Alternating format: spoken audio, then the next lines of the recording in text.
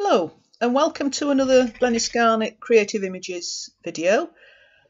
This is quite a short video, hopefully only about 10 minutes, and it's really just to show you or give you an idea of making your own texture layers. I'll often combine texture layers to create my own, and it's often a little bit easier than creating them from scratch.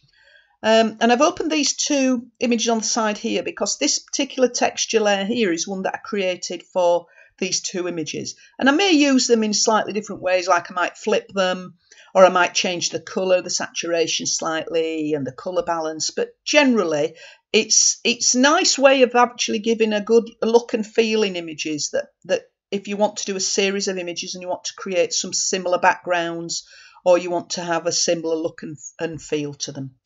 So we're going to start off by, like we usually do, clicking all the layers off. And I started off with a 15 by 15, 300 dpi blank layer here.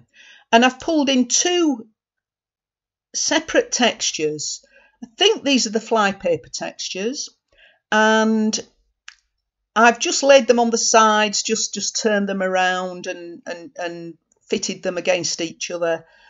Because I want to get this sort of idea of a horizon and some colour at this on this side that's different to this side.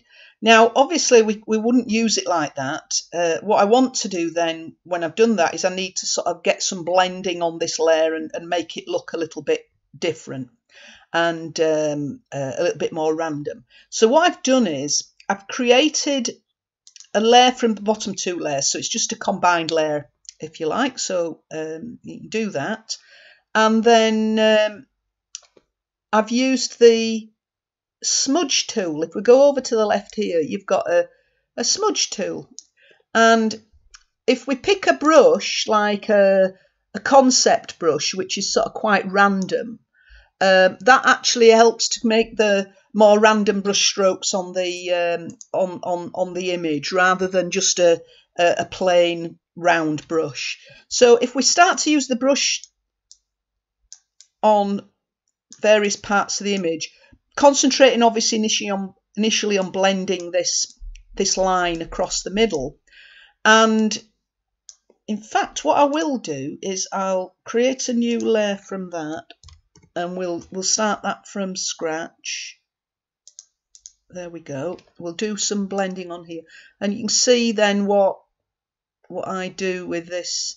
It can take a little while to catch up with you when you're doing this, but you get the idea. You're going through and you're doing some random changes and smudging, smudge down, smudge up. So you basically want to try and create an indistinguishable line in the middle there. So I'm just going to stop that. I'm just going to delete that layer when it's caught up with me.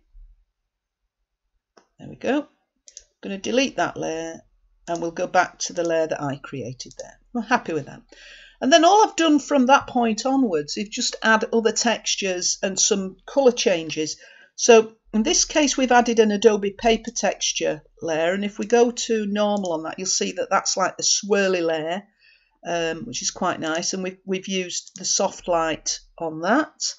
The soft light blend mode, and then I've just added some colour balance adjustments in, so adjusting the midtones on there, blues, and again this is just a personal thing, just do what you want feels right for you. The same with the hue saturation layer. I've created I think I've changed the yellows on this, moved the yellow all the way up there. And again, this is personal look and feel, whatever it is you're looking for. And then from this point on, I've just created a layer from the layers below. So that was a Control-Shift-Alt-E. Again, I'm not sure what the command is on Mac. I'm sorry for Mac users. You'll have to come back to me and tell me what it is. And then finally just added another texture layer. This is an Adobe paper texture layer.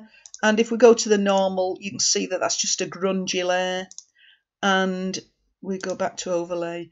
And that's more or less it. We'd do a save on that, save that as a PSD and then probably a JPEG. And then we can use that to bring in to any of the images. If I want to get a look and feel that looks similar, I can use the same texture layer, and that would act as a background layer in one of these images. And if I show you this particular image, you'll see that background layer is where I actually started it in this image. So there we are. It's a similar image there. We're actually you can't see it in here, but you'll see that that's the image there that was brought in as a layer in that image. So that's it. A simple texture layer, creating your own. Okay, bye bye.